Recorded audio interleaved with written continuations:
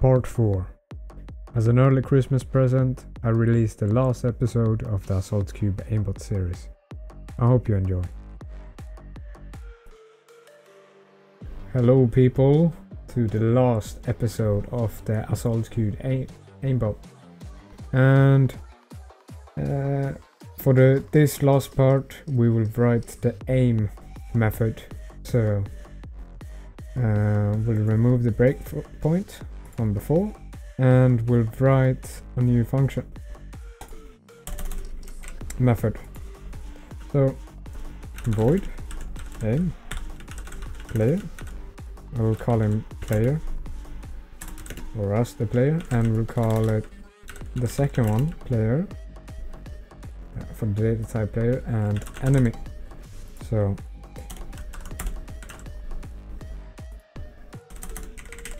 there we go. Now in the math video I explained that we will use delta x and delta y to calculate the x view angle. So we'll create some variables for that. We'll call them delta x, and it will equal enemy x minus player x.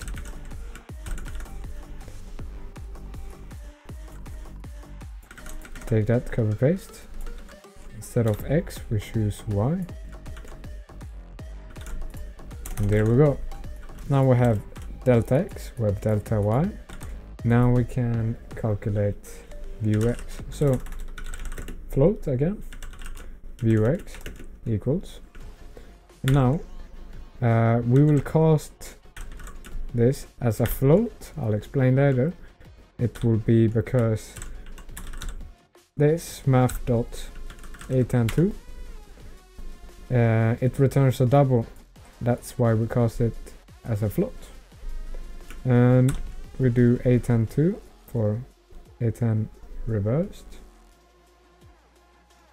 or a10 for 10 reversed, and a102 gives us two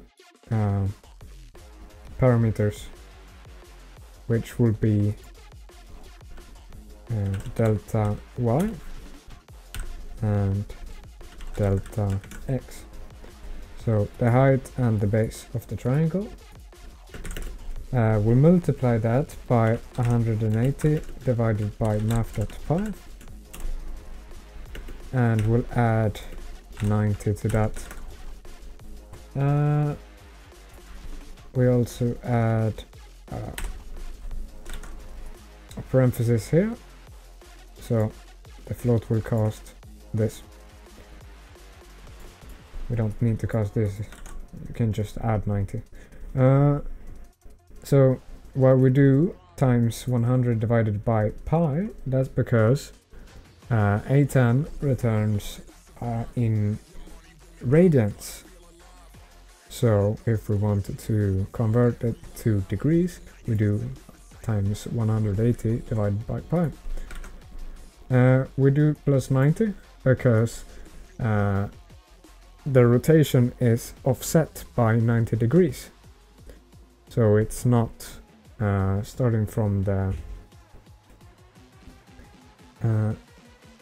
x-axis on the position graph.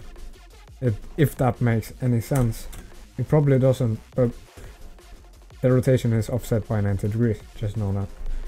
And for the next angle, for view y, we will use delta z, which equals enemy.c minus player.c. And now we will calculate the distance, not the magnitude, the distance. So double distance equals math dot square root, and that will be delta x times delta x, and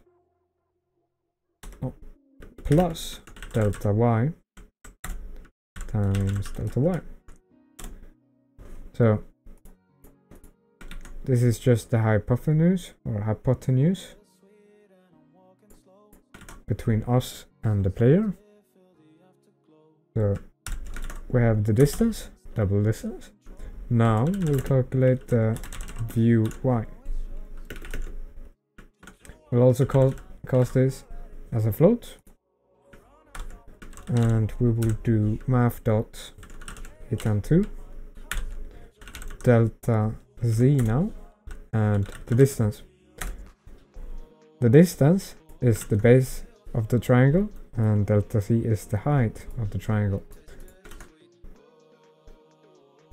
Now this we do times 180 divided by math.pi again to convert it to degrees.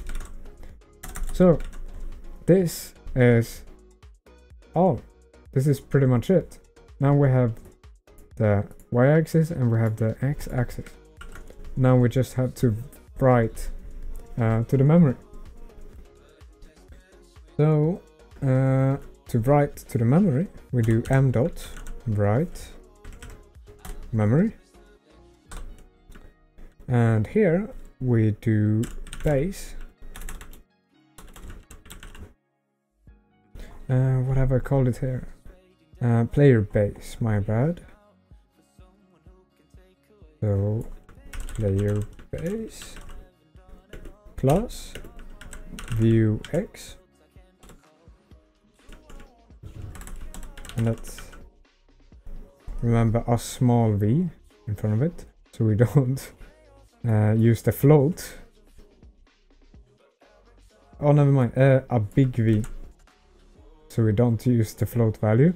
We use the variable we declared here in the offset. So view x, it's a big V. Otherwise you will get a lot of errors. And the type we will write is a float, and what we write is the view x and this to string. So we do to string because memory.dll takes string values. You should already know this by now since we've talked about it before. I'm just repeating it so you will understand. So we do player base again, and guess what? View y now instead of view x. Float again, and view y to string. The time is 4:00 p.m. Thank you, clock. And now for the last part, we only have to call the aim function. So we'll go back to the aimbot. Wait a second. And let's complete the aimbot. So we have while true, so it always runs through this, and we want to have a button, so you can hold a button to use the aimbot. If you don't want to, you can not use this, but I heavily recommend it. So get async key state, and I don't think we have the DLL import. So yeah, we don't have the DLL import. We have to import get async key state, which we can use to check if we're holding a button down. So user 32.dll static extern short get async key state, and it will take in keys wiki. So hover over the DLL import, show potential fixes, and you should get using system.runtime.interop services. Click on that and it will add to the usings field. You shouldn't get an error now, just me forgetting a parenthesis. And that's done. We go back,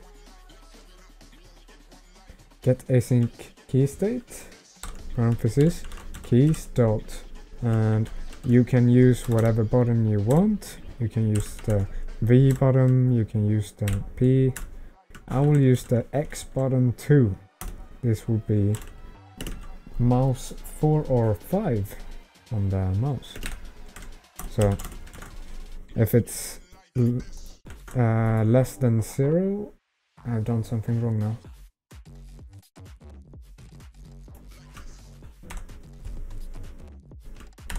There we never mind. There we go. So if this is less than 0, that means we have the button pressed down. So we'll cut this, paste it here, and continue the method. So we've gotten the local player, we've gotten the rest of the entities. We'll take the entities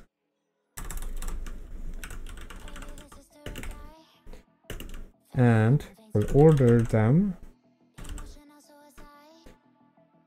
order by, and this is just a method of ordering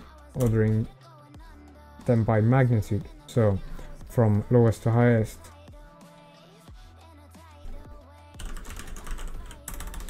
And do 2 lists. Am I missing something? No, I'm not. So this orders the players, which are the rest of the entities. It's ordered by magnitude, so we get the closest enemy first. So now for each, oh never mind, we will not go for each. And if entities, no, players dot count does not equal 0, so if there are any players, you can also do greater than 0, I suppose, but this works too. We'll do aim local player and players 0. This will be the first player in the list, so we'll get the closest enemy. If we haven't made any spelling errors or something like that, we should be able to test this. I'll test this in 1 second. So alright, so if we test this, it will ask for an admin privileges if you haven't set it to it.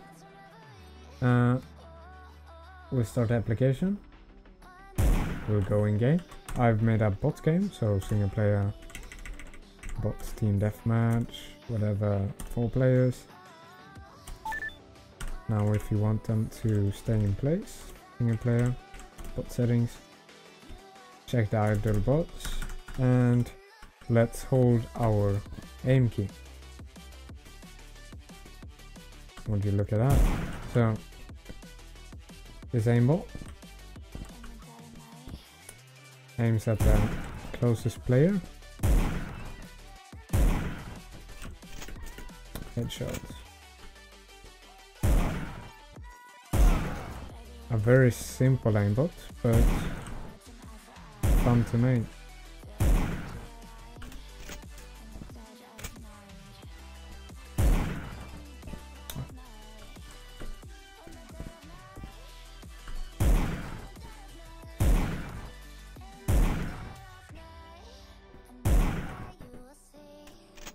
Was there always a headshot sound? But as you can see, it's working as intended.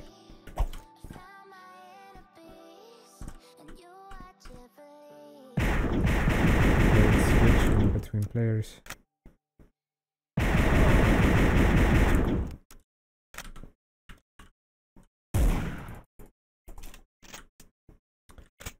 So after, what is it, 2 months? I have not been consistent, but at last, the last episode of the AssaultCube Aimbot Series is out. And thank you guys for watching all of these episodes. The support has been great, and I'm grateful for you guys watching.